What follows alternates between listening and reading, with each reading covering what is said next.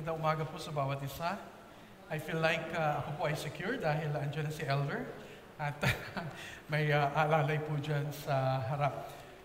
I thank the Lord personally for this wonderful day na tayo pong lahat ay magkasama-sama. Alam niyo, sadyang napakabuti ng Panginoon sa ating mga buhay. God is really good. Totoo po ba na ang Diyos ay mabuti sa ating lahat? Amen? Amen. Alam niyo, kahit saan po natin tingnan, no? Kahit ano po ang ating kalalagayan, kahit ano po ang ating sitwasyon, talagang napakabuti ng Diyos.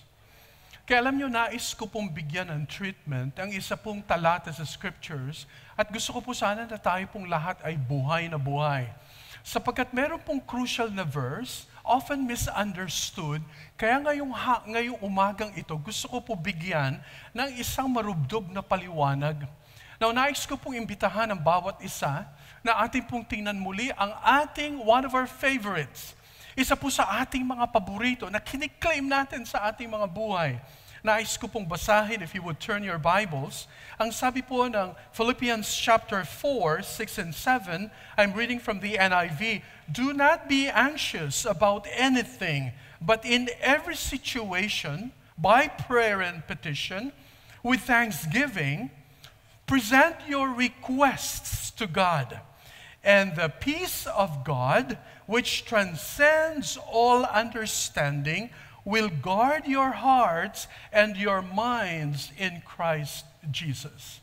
Mga kapatid, sa umagang ito, nais ko pong bigyan ng pansin, at ito po ay binigyan ko ng pamagat na powerful word for the world. Alam niyo kung bakit? Sapagkat sino sa atin dito ang walang worry? Sino sa atin dito ang walang anxiety? Hindi po pwede na parang, ako ay anxiety-free or what. All of us, lahat tayo ay merong tinatawag na pag-aalala. Alam niyo, kagabi, I had a joy of expanding this with yung mga anak po namin ay talagang iba na rin ang sitwasyon. Merong seminar yung isa naman may klase, may review, at sa araw ng linggo. And so I feel like, of course, sa isang banda sad, sapagkat we're not used to that. Kanina na nag-start, I was actually, medyo nahuli lang ng konting kapatid na Peps, medyo nag-acapella tayo kanina. But life right now has become so complex. Napaka-komplikado na ng buhay ngayon. Naintindihan niyo po ba kapag sinasabi kong napaka-komplikado na ng buhay ngayon? Do you understand? Ibig sabihin, life is so complex today. Yung buhay noon, tsaka yung buhay ngayon, may mga bagay na yung salitang kompromiso, yung salitang compromise, it can be used. It can be used in a good sense. Marami tayong kino-compromise na kung saan ay dapat nating gawin. Ang ibig sabihin ng compromise ay ina-adjust, inaayos, sapagkat life is so complex. And so before we delve into this particular topic, gusto ko lamang sariwain ito pong lingwahe ng ating Panginoong Jesus sa the Beatitudes or the Sermon on the Mount. Not the Beatitudes, but the Sermon on the Mount. Sapagkat ang Beatitudes ay nasa loob ng Sermon on the Mount. Naalala niyo ba? Ilang beses na inulit ng ating Panginoon ang issue ng tinatawag na anxiety, worry. Although kagabi, ang sabi ni Menaya, ang sabi niya, ang worry ay part lamang siya ng anxiety. Kasi hindi lahat ng pag-aalala ay pangit. May pag-aalala, okay, kahit mga youth, kayo ay nag-aalala, kahit mga, sabi natin mga singles, kahit mga couples, kahit mga mothers and fathers, lahat tayo ay nag-aalala. Pero merong pag-aalala na deadly. Merong pag-aalala na ito yung ina-address sa atin ng Biblia na kung saan ay huwag mauwi doon sa direksyon ang ating buhay. Yes, life is so complex. Life is so full of questions. Meron mga pong sumulat na libro from Cambridge University. Ang sinulat niyang libro ay nakwento ko na sa inyo noon, Living with Questions. Aba, nagkaroon ng sequel, yung librong yon, Living with Questions. Ang sequel, ang sumunod na libro ay Still Living with Questions. Hindi nawawala ang mga tanong sa buhay na ito. Ang sabi nga natin, although may mga tanong na dapat na ayusin. Do you remember yung isang estudyante na kwento ko sa inyo last time? Abay, nagpa-counsel, merong 7 questions nakasulat. Nilagay sa bulsa at ang sinabi niya, ang unang tanong, okay, Pastor, ang seminary ba ay training ground or torture ground? Yun ang sinabi niya. Kasi dahil sa rules and regulations, dahil sa yung disiplina sa loob ng seminaryo, aba yun agad, no? 7. Tapos yung panghuli tungkol sa love life. Aba, 7 tanong, ha? Well, sabi ko sa kanya, ang kanyang name ay, ano ba name niya? Ha? Caitlin, yeah. Sabi ko sa kanya, 30, worry over temporal things is unproductive. Unproductive. Oh, you tell me. Sabihin nyo nga sa akin o kaya magkwentuhan tayo, hindi pa kapag ka nag-worry ka, nagiging unproductive ka sa life mo? Totoo eh. Napatunayan natin yan. Sino ba sa atin dito ang hindi nag-worry? Naging unproductive tayo sa ating buhay, hindi lamang sa trabaho, kundi mismo sa ating Christian life. Unproductive. Ibig sabihin na unproductive. Ibig sabihin na unproductive. Hindi ka na nagbubunga. Hindi ka na marunong, kumbaga, show ng graces o kaya ng virtues sa buhay. Nangyayari yun sa panahon natin ngayon. Nagiging unproductive na tayo. Worry over temporal things is unworthy of kingdom members. This is not good. Worry over temporal things is simply unnecessary. Ibig sabihin, hindi na kailangan, unnecessary ang pag-worry at ang pag-aalala. Mamaya, let me go down deeper, okay, in a short while. Baka kasi ibig sabihin, so nag-aalala ako ngayon. Well, wala namang problema yan. Okay, ano bang inaalala mo? Ayan, ano pa ang mga pag-aalala mo? Pag yan siguro pinag-uusapan natin, nako, hindi tayo matatapos. Hindi sapat siguro yung ating pagtitipon para matapos ang ating mga worries. Each one of us ay merong ganitong karanasan. Worry over future things is counterproductive. Kaya nga, sabi ni Manaya, sabi niya, ang pag-worry at saka anxiety, parang nakafocus siya sa tinatawag na future. Kapag ka nagkaroon ka ng panic anxiety attack, ibig sabihin, that's in the present. Well, of course, sabi lang yan siguro ng mga observers, but worry over future things is counterproductive. Counterproductive. So, ibig sabihin, itong lahat ng ito kasama ng ating Panginoon, okay? Ang nais ng Diyos ay makita natin kung ano ang kanyang kalooban para sa atin ngayon. Well, if I may ask you, why do people in the world, bakit ang sanlibutan? Alam niyo, sa totoo lamang, talagang punong-puno ng pag-aalala na kung saan ang direksyon ay nauwi sa tinatawag na bad kind of worry. Alam niyo kung bakit? Sapagkat ang resources ng mga di mananampalataya for them ay hindi sapat. Imagine niyo, para sa mga unbelievers, tingnan niyo, para sa mga unbelievers, at hindi lamang siguro sa kanila, pero mamaya ko na sabihin tayo, ang mga unbelievers kaya sila nag-worry sapagkat ang kanilang resources ay inadequate para sa kanila and they are fearful about the outcome. Okay? Why do the people of God worry? Tayong mga anak ng Diyos, bakit tayo nag-worry? Kanina, mga unbelievers, sapagkat ang kanilang mga resources ay hindi sapat. Okay? Yan ang iniisip, yan ang laman. Pero bakit naman ang mga anak ng Diyos kapag nag-worry? What happens? Alam niyo ba kung ano, okay, ang nangyayari? Ang nangyayari sa mga anak ng Diyos ay, when we worry, okay, here is the point, okay? Ang sabi ng Panginoon sa verse 30, "O you of little faith." Going back there. So they fail. You and I fail to exercise your faith and my faith.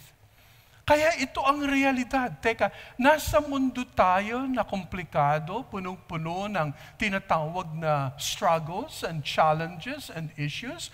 Ang problema sa ating mga mananampalataya, we do not practice. We do not exercise our faith. Yun. Sa mga unbelievers, they just see everything na hindi sasapat ang mga bagay na ito. Kaya sila nag-worry. Pero sa mga mananampalataya, we have God in our lives. Kaya lang, magbibigay ng difference pala, magkakaroon ng pagbabago ang lahat-lahat sa mundong ito when we exercise our faith. Kaya dito ko nakita itong classic two verses na itong verse na ito ay para sa buong mundo. And of course, isang lesson sa ating lahat bilang mga mananampalataya. Now, I have 3 points to explore, no? Alam niyo, one of these days, habang nag-uusap kami ni Manaya, sabi ko,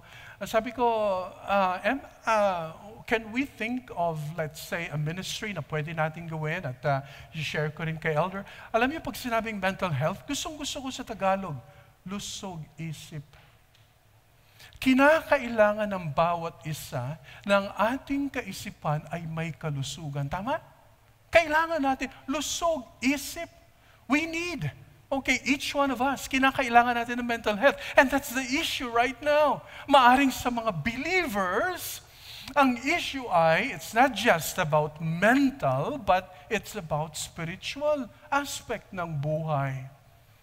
Kaya alam nyo, lahat tayo ngayon, alam na alam ng Diyos kung bakit niya sinabi sa Matthew chapter 6, ang lahat ng mga nangyayari sa ating mga kaisipan. Kaya mga Christians, okay, alam niyo ba na merong term, no? We are not to be worrywarts. Worrywarts. Ang ibig sabihin, hindi dapat tayo na parang characterize ang ating mga buhay ng tinatawag na pag-worry, sapagkat meron tayong Heavenly Father, meron tayong Ama who knows exactly what we need. God, the one who loves us and truly desires to provide for our needs. Gustong-gusto ng Diyos yun. The one who is so powerful enough to always accomplish what He desires for you and for me. One who is truly wise enough to always give us what is really best for us. The problem is, yung ating responsibility, and that is in the exercise of our faith. Mga kapatid, at this early, let me say this. God is not in the habit of blessing empty minds. Yan ay paulit-ulit kong sinasabi. God is not in the habit of blessing empty minds. Kung gusto natin na meron tayong tinatawag na blessing in the midst of this complicated life, mga kapatid, hindi po pwedeng walang tinatawag na exercise of faith. Hindi po pwedeng walang tinatawag na exercise of our faculty, the totality of our humanity as Christians na kinakailangan nating tingnan. The problem is, problema natin ay, hindi tayo sanay na mag-isip ayon sa isip ng ating Diyos. Punong-puno tayo, we are so preoccupied by the things of this earth. Kaya pala ang kausap ng Panginoon, alam niyo sa totoo lang, hindi natin kailangang mamuhay sa worry. Pastor, kung alam mo lang, of course I know, of course we know, nandyan yan eh. Nandyan yan. Hindi po pwedeng mawala yan, nandyan yan. Ibig sabihin, lahat tayo. Hindi naman ito parang sabihin na, iba ako. Ako, Pastor, iba. Pastor, walang sinabi yan sa akin. Ano to? Minsan, alam nyo ba, pwedeng lumabas din yung ating ego, yung ating pride, na parang sinasabi natin, ako lang nakakaranas nito, even to the point of making our decisions bad because we don't want to listen to the Word of God. Napakaliwanag now. First point. I have 3 points. Now, first point. Tingnan nyo po ang verse 6. Do not be anxious about anything. Meron pong twofold, but in every situation, ang sabi dyan, but in every situation, by prayer and petition, with thanksgiving, present your requests to God. Meron pong twofold command. Dalawang utos ang sinasabi ng verse 6. Number 1, the first command is a prohibition. Ang unang command ay, ano sa Tagalog ng prohibition? Prohibition ay pagbabawal. Tama?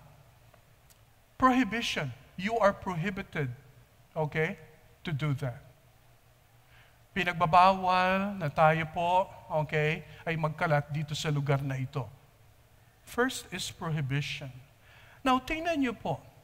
Ang sabi diyan, do not be anxious about anything. Eto na, let's go deeper to the subject of worry and anxiety and so on.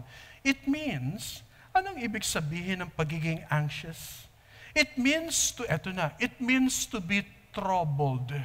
Ikaw ay troubled. Okay? Ikaw ay balisa. Tama? Ikaw ay balisa. You are upset. Kapag pala ang pag-aalala ay naging bad na, ikaw ay troubled na. Ayan, troubled. Ibig sabihin, hindi ka na nakakaisip ng responsible. Hindi ka na nagiging responsible thinker. Ayan. Nakaka-apekto na yan sa iyong buhay. Kaya pala, even in our physical aspect, kapag ang tao pala ay nag-aalala ng husto, anong kalimitan na karamdaman physical? Alam natin yan? Ano yun? Di ba nakakaranas? At Elisa, right? Maaring tiyan, ulcer. Alam niyo, minsan na-observan ko si Kay. Sabi ko si Kay, kaya natitense kapag nandito siya sa MCBC. Kapag kunyari mag-practice o kaya ganito, we're not yet sure. Pero alam ko na maaring nasa-stress, maaring nag-worry, maaring, di ba? Pwedeng mangyari yun. Okay? Pero alam niyo, sabi niya, Pastor, pakisabi naman po sa choir, hindi po ako makakapunta, hindi po kaya, okay, wala kang alalahanin. Okay? Si Brother JM, nariyan naman para humalili sa iyo. So kapag ikaw ay nag-worry at ikay dumating na sa tinatawag na bad direction, now you are troubled. Tingnan niyo, you are troubled, you are upset, you are fretful. You are fretful. Ayan na. So, ibig sabihin, tingnan nyo nag-aalala ka na ng hindi maganda. Okay? Paul is prohibiting us from going to this direction in response or as a response to this complicated life. Kung yan ang magiging response mo, itong uri ng pag-aalala na ikaw ay troubled na, ikaw ay upset na. Tingnan nyo, mga magulang, minsan alam nyo, nahalata tayo ng ating mga anak kapag tayo ay upset, kapag tayo ay troubled. Maaring bilang mga magulang, tayo ay nakakaranas ng pag-worry. Remember, okay, hindi ba't kanina sa ating intro sa Matthew chapter 6, si Jesus mismo ang nagsabi, worry is worldly. Okay? Yan ang characteristic ng mga di mananampalataya. Not because, okay, sila'y di mananampalataya, kundi ito mismo ang nature ng tao sapagkat hindi makakope sa kanyang limited talaga. Sa totoo lang, oo, totoo. Kaya lang, ang pinagkaiba natin ay sa gitna ng complications na ito, God wants us to have the upper hand. Worry is worldly, ang sabi ng Panginoon, it is unproductive, it is useless. And so the Apostle Paul responds by saying, wag mag-worry. Yan ang una, wag. Prohibition. Number two is permission. Now, tingnan niyo po, this is lovely. This is actually such a treasure. Ang second ay, ang sabi, do not be anxious. Tatandaan natin, ngayon, pagka war yung pinag-uusapan, lahat tayo, sabay-sabay natin iisipin ito. But in every situation, ang sabi dyan, ang sabi po dito ay permit. The Greek text, okay, ang sinasabi ay permit your requests to be made known. Alam nyo, tama pala, elder, tama pala yung ginagawa natin sa prayer meeting talaga.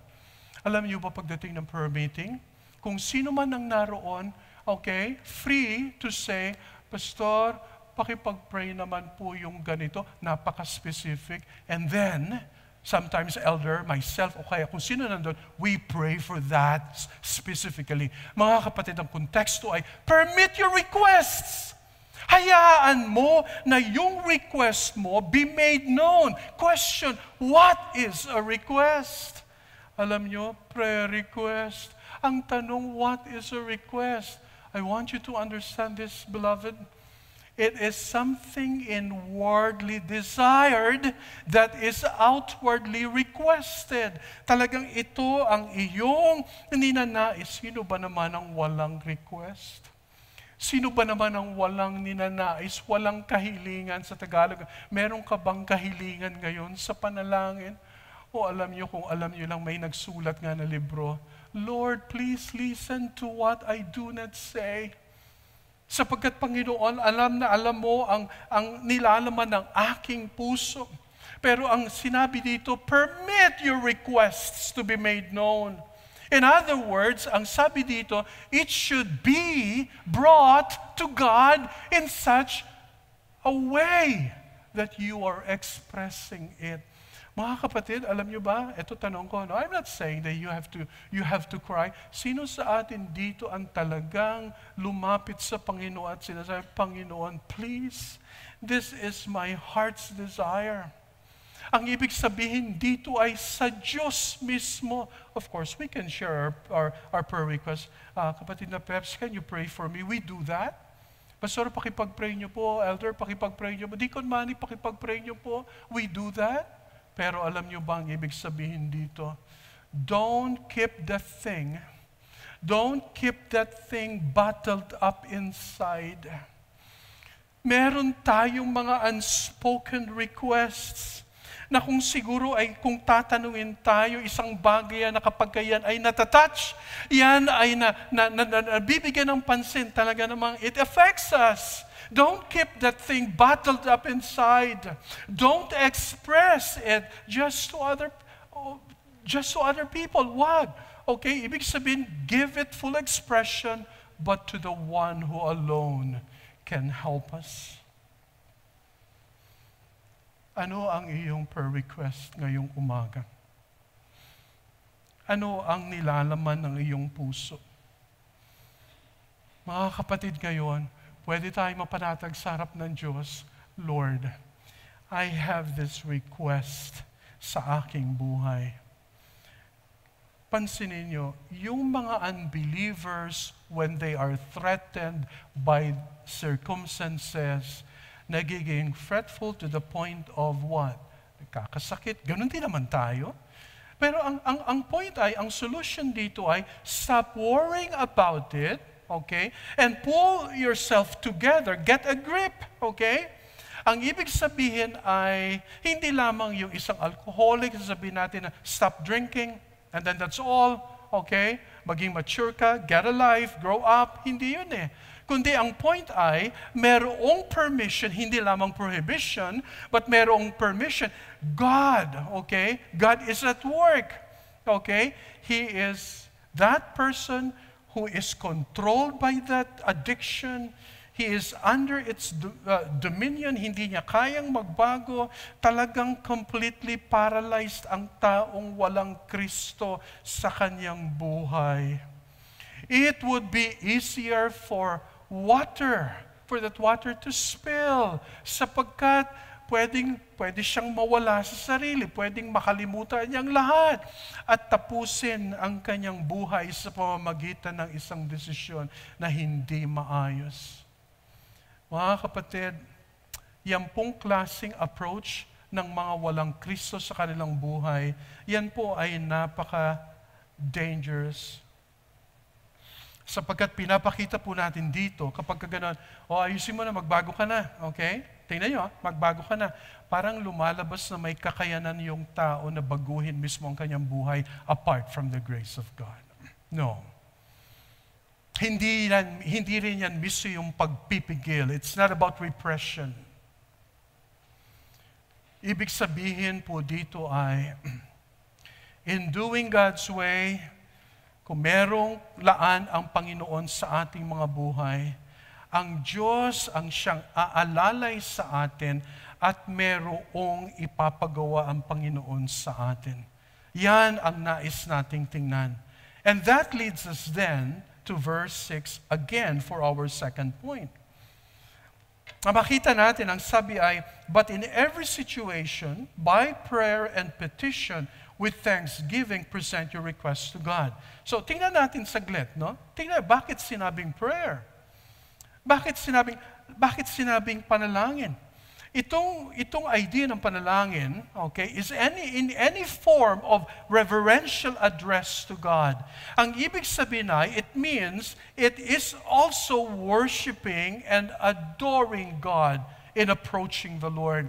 When you have a problem, hindi agad-agad nasasabihin na, kaya ko to, o kaya dapat mawala ito, ganito. Kapag ka ikaw ay merong Kristo na sa iyong buhay, i-approach mo ang iyong sitwasyon sa pamamagitan ng attitude na ibang-iba.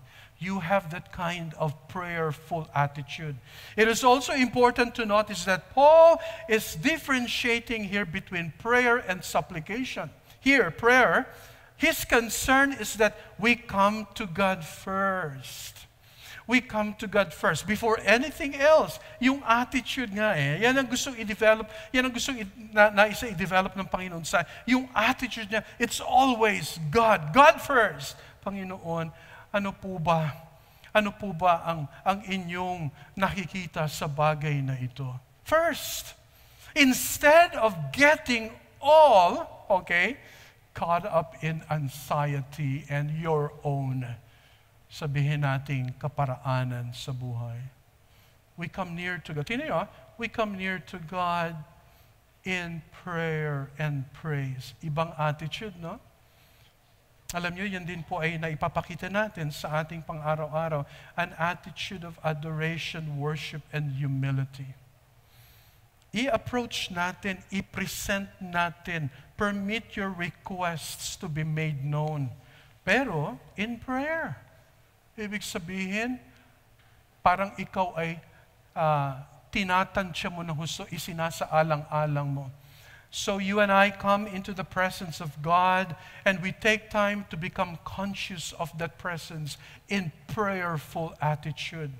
Now, the idea of supplication here, yan po, no, is the portion of our prayer where we begin the process of petitioning God, asking of Him, of making our requests known to God. Tingnan niyo po, this is when we begin to take particular things to God. We begin to mention our own concerns and the particular needs that we have. So yung prayer, attitude muna, attitude na sumasamba, may pakumbaba, nanalang isinasaalang ang sarili sapagkat ang Diyos ay sovereign, ang Diyos ay siyang dakila sa lahat, hindi kung sino-sino ang ating nilalapitan, kundi ang Diyos. Alam niyo, petitioning, supplication, you begin to mention specific things. To supplicate means to petition or to entreat, or to appeal, or to implore, or to plead. Right now, do you have any supplications? Meron ka bang ini-entreat? Meron ka bang ini-entreat sa Panginoon? Meron ka bang ini-implore sa Kanya? Sa Tagalog, meron ka bang inaapila? Yan ang lingwahe. Imagine niyo kapag ka, di ba? Kapag ka halimbawa, ang mga umaapila, no? Ang mga lawyers, ang mga tao na gustong iapila, anong ibig sabihin?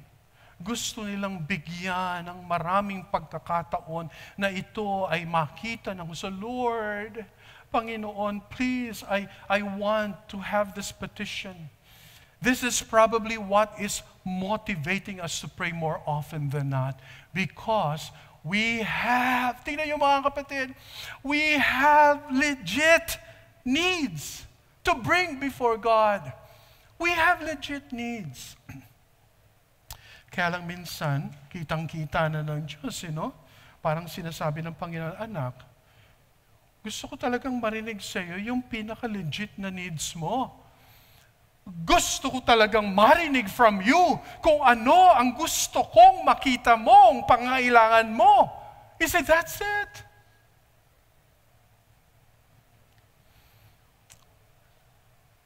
Have you been there? Nakarating ba kayo sa ganun sitwasyon? Naranasan ba natin na i-entreat ang Panginoon at i-apila? Pero alam niyo ba, dahil Diyos ang ating kausap, mamaya, dadaanan ko yon. Iba, kahit na nag-aapila tayo ng husto, dahil tayo ay mananampalataya, ano man ang magiging sagot ng Panginoon sa ating apila, ay hindi na rin magiging malayo mismo sa hangarin ng ating mga buhay. Okay? Hang on, ha? Okay. Hindi lamang prayer, hindi lamang supplication, but thanksgiving. Thanksgiving, the expression of gratitude toward God for all of His benefits. Sa totoo lang, sabi nga natin, ang dami nating pwedeng ipagpasalamat ngayon sa Diyos. Ang daming pwede nating ipagpasalamat. Count your blessings. Name them one by one. God is truly good. But He has truly been good to us personally. Kaya pala kung iisipin mo lamang yung mga bagay na yun, dapat hindi ka ganyan na para bagang ang buhay mo hindi naging mabuti ang Panginoon sa buhay mo. Sa ating mga decisions, dapat hindi tayo ganito. Mga kapatid, think about this. We should gladly render thanks. Ang sinasabi dito ni Apostle Paul, in this context, we are being told that it is most important to keep in mind past mercies of God. Past mercies when asking for new ones. Mga bagong hinaing, the mercies of God. Ang sabi ng Romans 12, I beseech you therefore, brethren, by the mercies of God, with your eyes wide open before the mercies of God. Ano yun? You go back from chapters 8, 9, 10, and 11 of the book of Romans, and you will see the vastness of God's grace. Yung pala yun. So, this is critical for you. Don't think that you can make your requests known, tingnan nyo with a grudge against God in your heart. Meron kang sama ng loob na parang, Lord, kasi meron akong desire, meron akong prayer request, pero hindi mo sinunod. Kaya Panginoon, lumalapit ako, pagka daw yan ay hindi mo sinettle sa iyong puso.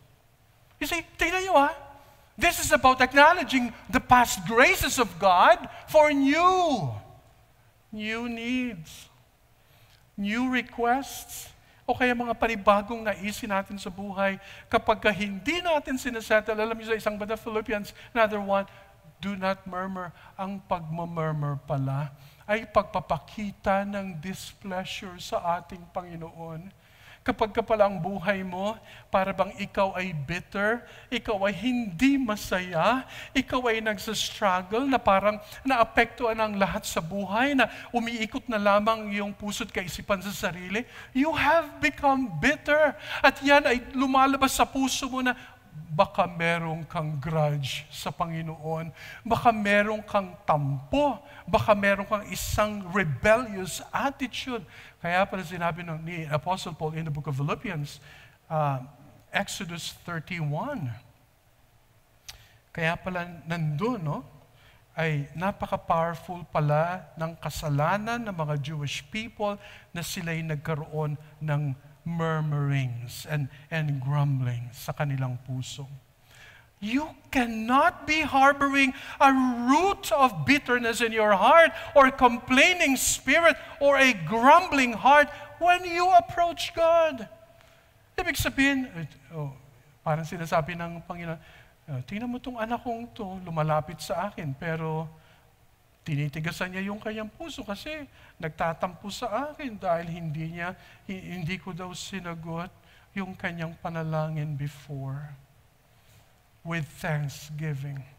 Kapag pala may thanksgiving, mga kapatid, ipinapakita ng Diyos sa ating mga buhay na kahit minsan, na kahit kailan, hindi nagkulang at hindi naging mabait ang Panginoon sa ating mga buhay.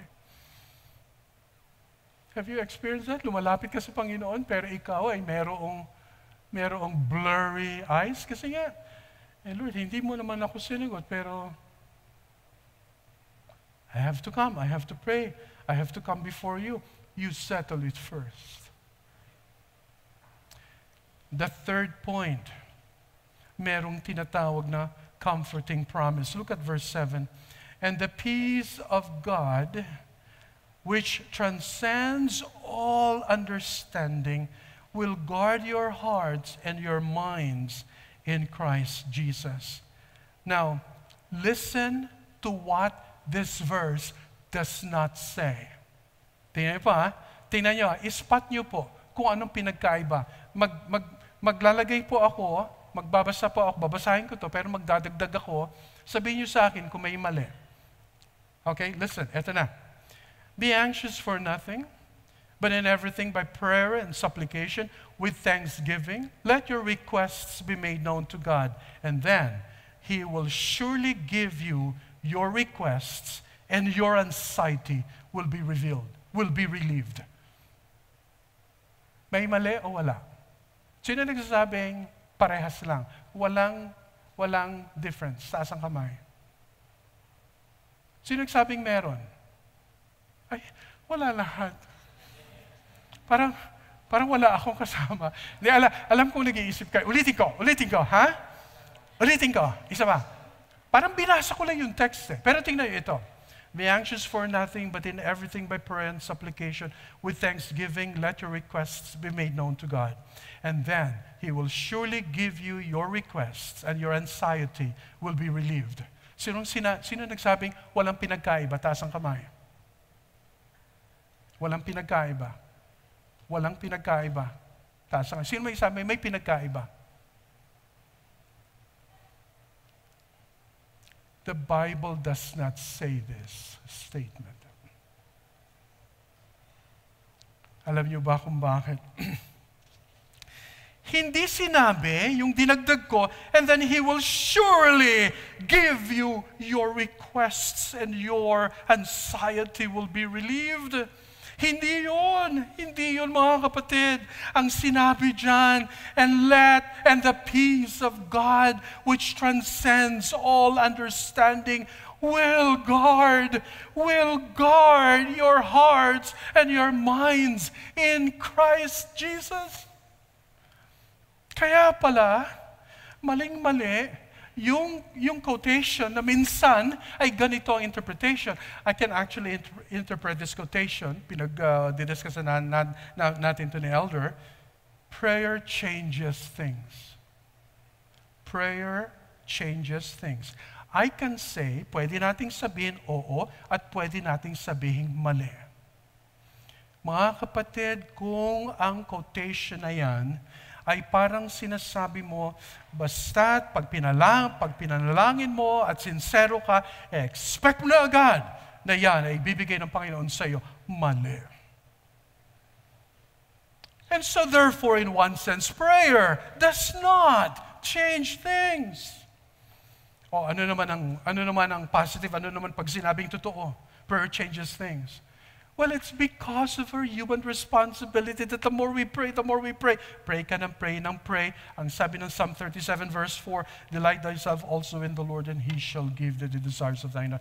Habang sa tagal ng pananalangin, para bang sinabi mo, Panginoon, sige na nga po, Panginoon, yung pong gusto mo lang ibigay mo sa akin. Nasanay, natuto tayong manalangin. The comfort that Paul speaks of in this instance is not to be found in receiving answers primarily to our requests. Huwag tayong mag-dwell doon na kapag binibigay ng Diyos, na kapag tingin mo at totoo naman na binibigay ng Diyos, Pastor, binigay ng Diyos kampante na ako. No. Hindi talaga doon tayo magdudwell. Mga kapatid, you see, that's the point. Okay? Ang point po dito ay, here is the sobering truth that the Bible does not always promise that your circumstances will change when you pray. Panginoon, alisin mo ito sa akin, and then the following day you would expect, wala ka na dyan. Hindi. Hindi dapat natin i-treat ang Diyos na parang ating little genie, na para bagang, your wish is my command, something like that. Kapag sinabi mo, gagawin agad ng Diyos, hindi. Mga kapatid, this is very clear. What is being promised, listen, what is being promised here is far better.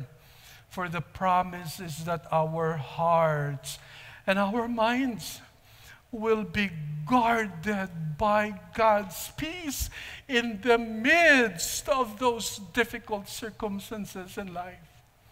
Na kahit na ikaw ay nag-aalala in the bad sense, even, pero wag naman sanang dumating doon sa bad direction na yun. You struggle, we struggle, I struggle, you struggle, we struggle with that. Pero mga kapatid, makakaasa tayo that the God of peace will protect us from going to that bad direction of pag-aalala. Kanina lang, di ba? Siyempre, alam niyo, pagka nandiyan na tayo, dumating na kamusta and so on. Many of us are thinking about, nag-aalala tayo about our health and so on. And of course, marami tayong mahal sa buhay na nasa, mga kapatid, tayong mga anak ng Diyos, okay lang na mag-alala, pero wag na wag mong tatanggalin ang God sapagkat the God of peace will guard you even in those trying moments ng buhay. So the trial will probably not go away immediately. Hindi siguro ito lalayo sa atin. Kaya sinabi ni Apostle Paul sa Corinthians, sabi niya, I have besought the Lord 3 times. 3 beses niya sinabi, Lord, tanggalin mo naman itong thorn in the flesh. Tanggalin mo naman ito, Panginoon. Pero hindi niya tinanggal. Pero mga kapatid, the God of peace will be there for you. For us to understand, peace of God, may difference between peace with God, but the peace of God, ito po mismo ang kanyang character. That is the peace of God that the Apostle Paul is referring, is that God will abide with us in perfect peace. Kaya palang sabi ng psalmist, though I walk through the valley of the shadow of death, I will fear no evil, for thou art with me. Ang sabi dyan ng surpassing understanding, it is a continuous action. Ibig sabihin, to surpass, to be superior, okay, to rise above. Itong peace na ito, pagkatapos at sa gitna ng ating mga karanasan, may mas higit pang karanasan kesa sa doon sa ating mga alalahanin. It is this peace of God in the midst of trial that we can personally experience and even enjoy and even rejoice in. Why? Because this is the peace that passes all understanding. Kaya pala, yung mga unbelievers nagtataka, ba't kayo mga Christians minsan nakukuha nyo pang mag-rejoice? Ang sabi ng Philippians, rejoice in the Lord always. And again, I say rejoice. Bakit? Because of this. And then ang sabi ng last phrase, guarding our hearts and minds. This is the glorious result of this peace. I feel for what's happening today with Ate Nena, Elder. Hindi naman kaila sa atin, Ate Nena is actually, siya ay nagsistruggle. But you know what? Narinig ko na napakatindi ng assurance ng Ate Nena. Tama, Elder? Parang si Timothy Keller, nung nakwento ko sa inyo, sabi ni Timothy Keller, sabi ng mga anak pa, Dad, we pray that you will stay a bit for us. Ang sabi ni Timothy Keller, I want to see Jesus. Gusto ko na siyang makita. Mga kapatid, guarding our hearts and our minds, the understanding in the New Testament, the Greek word for God is a military term. Listen, that pictures soldiers standing on guard duty at the entrance to a city. Nakita niyo ba yung unknown soldier? Elders, saan nga yun? Sa Washington, D.C., right? Yung unknown soldier, 24 hours, nagpapalitan lang kahit mag-snow, kahit matindi. Nakita niyo yun? Talagang yung cadence, talagang ibang klase. Hindi nawawala, sa totoo lang. Kahit bumagyo, kahit anong nandun. Ibig sabihin, guarding that city is the idea here. As long as they are on guard, tingnan nyo, nothing will get past them. Ganito ang sinasabi dito ng Panginoon, God standing as a sentry on our anxious thoughts, na hindi niya tayo hahayaan na bumigay sa buhay na ito, sapagkat alam ng Panginoon na tayo ay nagtitiwala sa Kanya, tayo ay umaasa lamang sa Kanya, hindi makakapanaig ang mga bagay na ito. Every time we close, ang sabi natin sa ating worship, now unto Him that is able to keep us from falling and to present us faultless, hanggang tayo ay magkikita muli. Pananatilihin ng Diyos, pangangalagaan niya tayo na hindi tayo mawawala sa Kanyang paningin at sa Kanyang pagbabantay. Oh, what a powerful text. With this guard on guard duty, they have no way of access. Ito pong mga bagay na ito sa ating mga buhay, nandyan lang sila pero hindi sila pwedeng manamantala, hindi sila pwedeng mag-take advantage because the God of peace is the one guarding us, nakasubaybay, nagbabantay sa ating mga buhay. Let me close with Psalm 37. Isaiah 26 verse 3.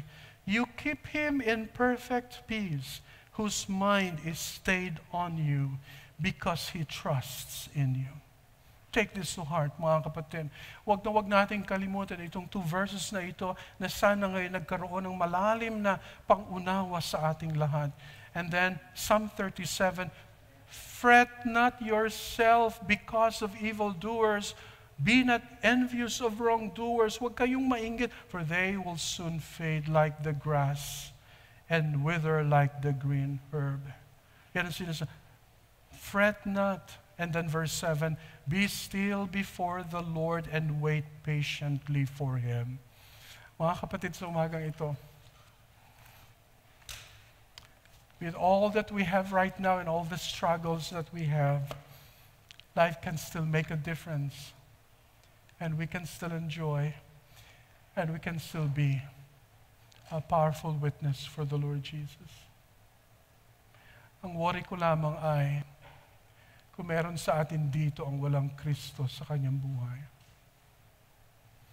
Nawa ang matutunghayan natin ngayon, the administration and the celebration of the Lord's Supper will cause us to think, kung wala tayong Kristo sa ating mga buhay, the complications of this life will remain, and sometimes they can bring us to the dead end without hope and without future, kung wala si Kristo.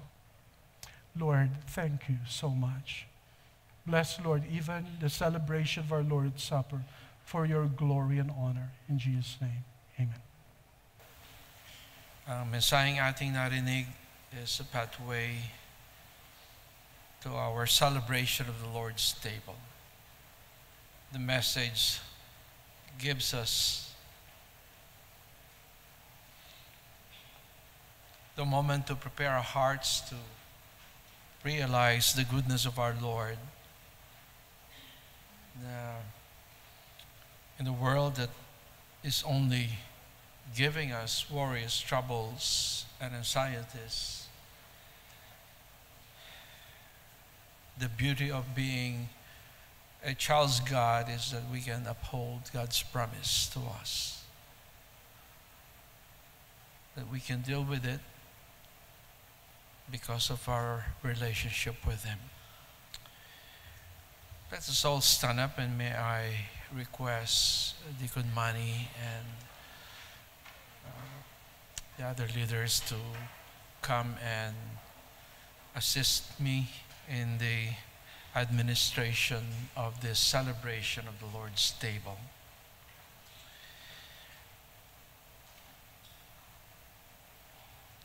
But before we proceed, again, this is a reminder to us that every month we celebrate the Lord's table because it is a special celebration.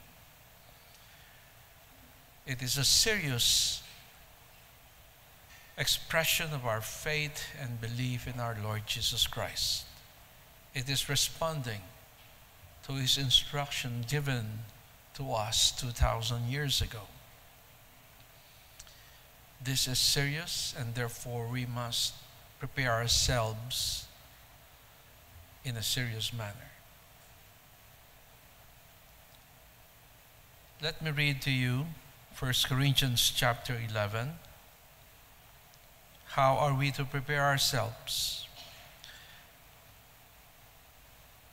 Therefore, whoever eats this bread or drinks this cup of the Lord in an unworthy manner will be guilty of the body and blood of the Lord.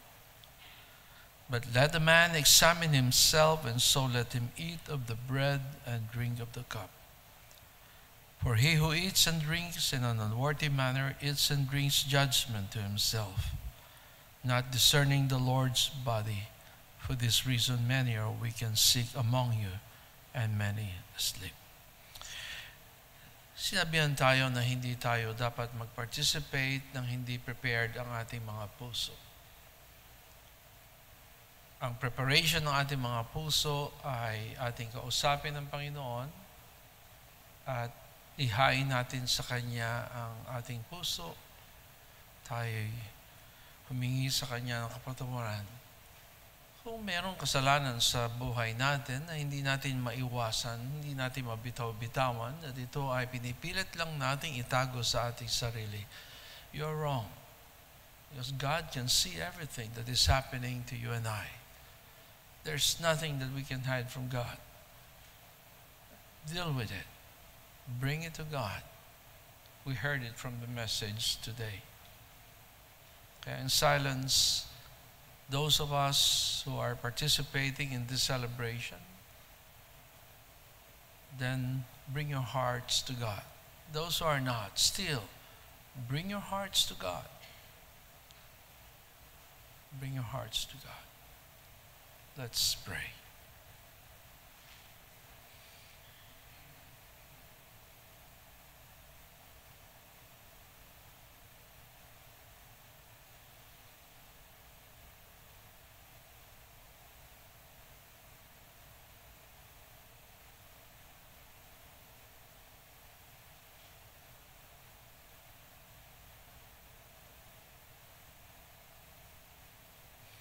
Heavenly Father, dalangin namin na sa aming alaala ng iyong kabutihan, sa alaala ng iyong sinambit na instruction about this celebration of the Lord's table,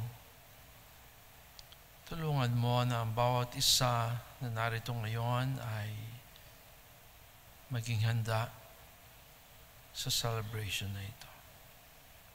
Maraming salamat, Panginoon, sapagkat ang mensahe ng celebration na ito ay pinas over mo ang aming mga kasalanan by way of the blood offering of your only begotten Son, our Lord Jesus Christ. At the moment na wala kaming kapag-asa, wala kaming kaligtasan, wala kaming malalapitan, you finished the work, passing over our sins, forgiving us, declaring us worthy of your kingdom, declaring us saved in Christ. In His name we pray. Amen. We may all be seated now.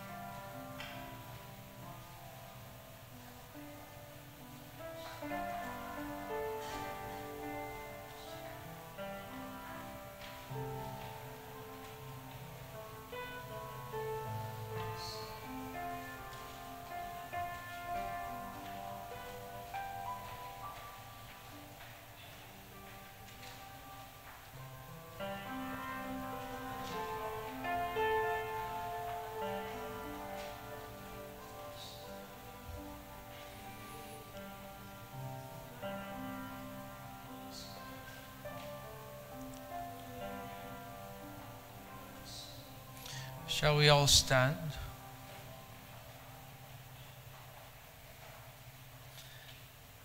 For I received from the Lord that which I also delivered to you, that the Lord Jesus, on the same night in which he was betrayed, took bread.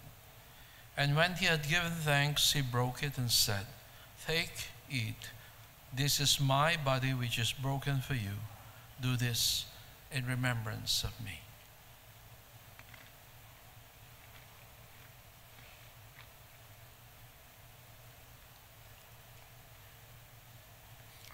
In the same manner, he also took the cup after supper, saying, "This cup is the new covenant in my blood. This do as often as you drink it in remembrance of me. For as often as you eat this bread and drink this cup, you proclaim the Lord's death till he comes."